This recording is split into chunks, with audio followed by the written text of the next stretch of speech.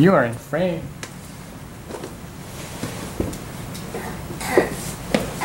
Alright, here we go.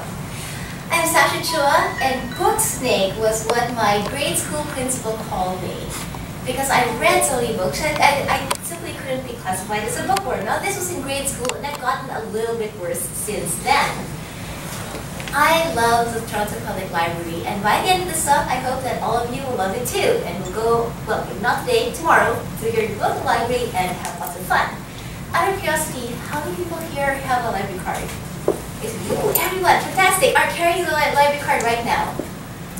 Go to the library every week. Have hit the 50-book checkout limit. Okay, so the checkout limit is 50 books. You can renew things twice, and if you're like me, you can also link your accounts with other people, like husbands or wives, and check out books on their account. This has come in handy. Is 50 a month or 50 a 50 year? at any given time. Okay, so if you return things, you can check out more. Have you done it? Yes. Oh.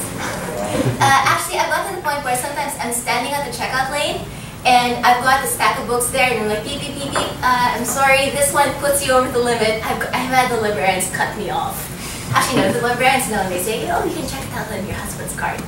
So, I tracked my library checkouts from October 2011 to, well, now, because it's an automated system that keeps doing this, which covers about 95.5 weeks from the time I downloaded the data. The data that I'm going to share today is a little bit limited in that there are 2 other people in the household, some of whose library cards I tend to abuse on a regular basis. So instead of dropping their numbers, because sometimes I have to check out stuff on their card, and sometimes I still watch my husband's DVDs and read his books, I just included everything in the lump sum. Also, the data analysis that I will show you is by due date. So it doesn't actually really reflect when I read something, but it should be in the right ballpark. I don't read everything. I read maybe about 60–80% of what goes through the shelf. So those are the little asterisks. The big headline is, the library is an amazing money saver. I mean, seriously amazing. But before I get to that part, let me show you this is the what I did. I tracked the library. How did I do it? Well, this is the library system. You can log in, you can check how many things that you've checked out. But what's really interesting is that if you look at the source code of the page, you can actually get a lot more data than they show you. They'll show you the unique identifier. This is a barcode actually that shows up on the sticker. They'll show you the Dewey Decimal System classification. So that's this 7453, which says it's a drawing book. You have the author, you have some kind of date, you have the title. So I wrote a script that extracted this information and put it into my own system. So I have something that tells me what to do, which is great when you're juggling some gazillion odd books. And then from there, I downloaded data into a spreadsheet where I'm going to do, where I did a lot of these manipulations that I'm going to show you. Okay, a little bit of Excel manipulation to get the data, and this is what I found.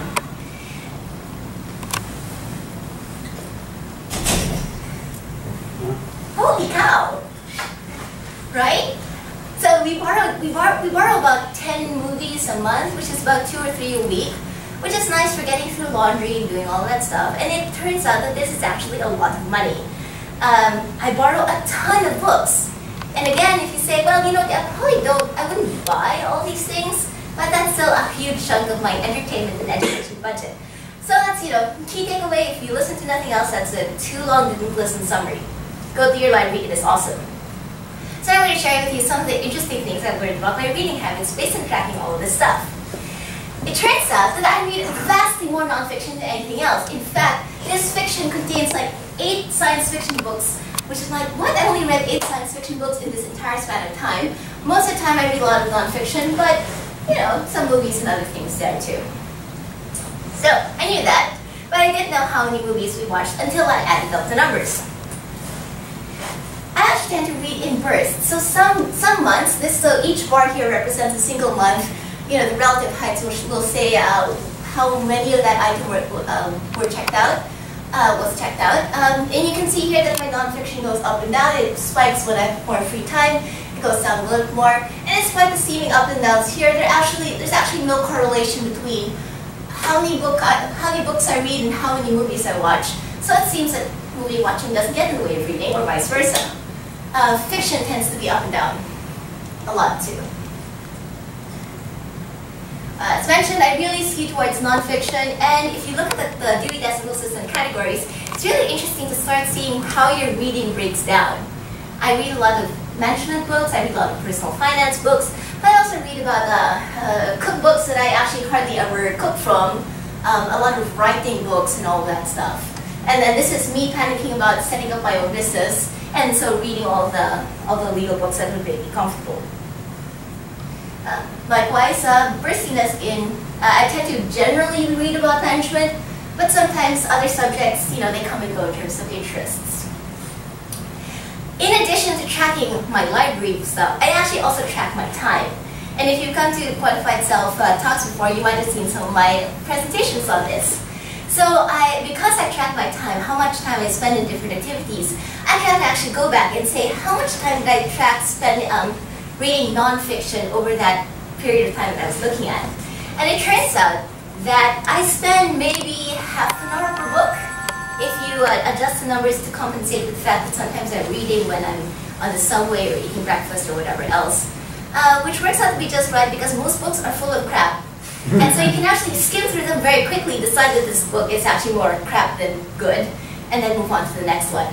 So that's another tip that I'd like you to take away from this, is that you don't have to read everything. Kind of look at it to see whether it makes sense, and then look for the one or two good things that's in a book. And then sometimes you'll find a really good book, and that one you'll slow down and you can read for like 2 hours or 4. What do I do with all this reading? Well, most of the time I don't do anything, because as I mentioned, most books are crap. For some of the books that actually have really good writing, then I store that in my quotes file or my book notes. I turn things into blog posts, I write visual books, I draw visual book summaries like this. And also I'm the person that people talk to if they want to know what books they should read. Well, not that many people want to know what books they should read, but I will tell them. So that's what I've learned from tracking all of this stuff. And my next steps in terms of analysis are, well, looking at all the things that I probably should get around to seeing. I've been going through my backlog of classic science fiction movies that I haven't watched. This week I watched 12 Monkeys, and yesterday I watched Soylent Green, which actually still works even if you know the punchline.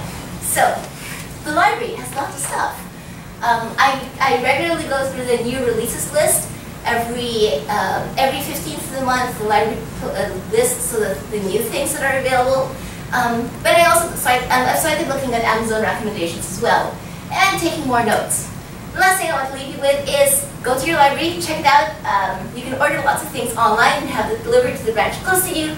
So it is a totally awesome thing. And if you want to track all of this stuff, again, check out the source of the webpage and you will find that data encoded in there.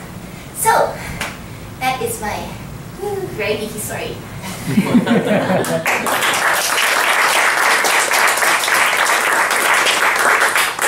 Are there any questions? Can I convince anyone else to try doing this? Yes. So you mentioned that you track the amount of time that you spend reading, and there was a source at the bottom that was Quantified Awesome?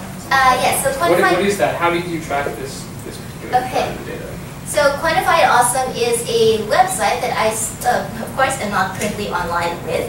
QuantifiedAwesome.com is a website that I built for myself because I wanted to track my time, my clothes, other things like that. Basically, if I say, oh, I'm going to spend part of this afternoon reading, when I start reading nonfiction, I'll just type in nonfiction or non-F because I'm lazy, and it will select my category for that, and it'll plug it in. And then when I'm moving on to, say, cooking dinner, then I will type cook, and it will change to that. So I use it to keep track of how much time I spend playing Portal 2 and other things in life. Yes? How was the first 20 hours? Well, basically the key parts of the book are all in the first chapter, so you can actually just spend like a couple of minutes, well not a couple of minutes, but very quickly reading it. And then the rest of the chapter is just going to how he's applying this idea to lots of different fields. The basic idea is that it actually doesn't take that much time to get to the point where you're enjoying a new interest. So just go, stick your butt in that chair, learn it for 20 hours, and then give up if you want to. Right. Yes. So do you do speed reading, or how do you read so much? I do speed reading, so I skim, I also look at the table of contents to see whether there's a chapter that I want to jump to first. But the truth is, you actually don't really need to read all the words. So if you're quickly scanning, your peripheral vision will pick up a fair bit. If you find that someone's saying something interesting, you can always go back a little bit and read some more.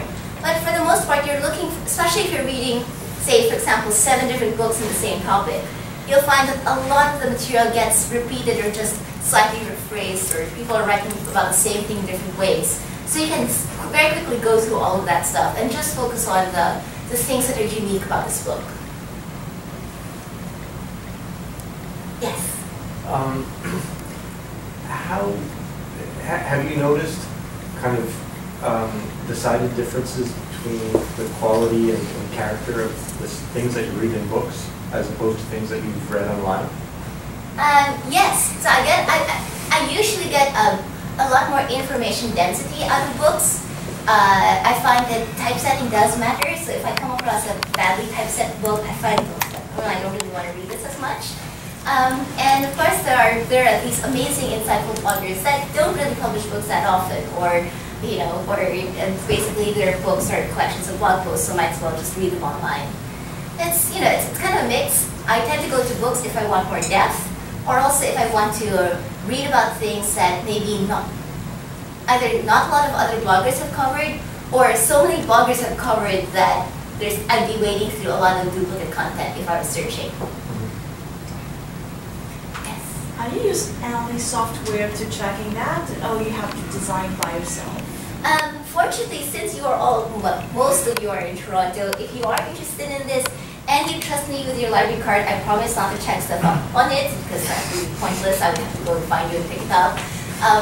You could theoretically sign up for Quantified Awesome, and it would probably do that kind of checking for you. But if you want to write your own and you are a programmer, then as mentioned, you can go look at the source and extract the data. Libraries, well, our library doesn't have an API, so it doesn't make that data available for people to easily use. I would love to have that if that was there. In the meantime, this is the brute force way to do it. You have to get the data while you still have the book checked out, right? Yes. Because it doesn't keep the history. Right. So my system automatically checks it every day at 1 in the morning, so I don't feel guilty about using the library website with my computer. Yes. Has your monitoring changed your behavior? In a way, yes. There are some books that I have quietly elided from this analysis because actually they fall off in the bottom of the categories, because there's some unusual categories that show up in my books.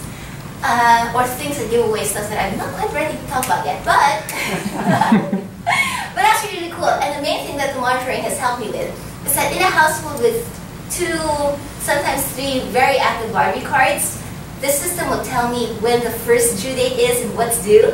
So instead of the 3 of us having to check what's coming up, I can just collect all of that stuff and grab it and take it to the library. So, awesome. Next person.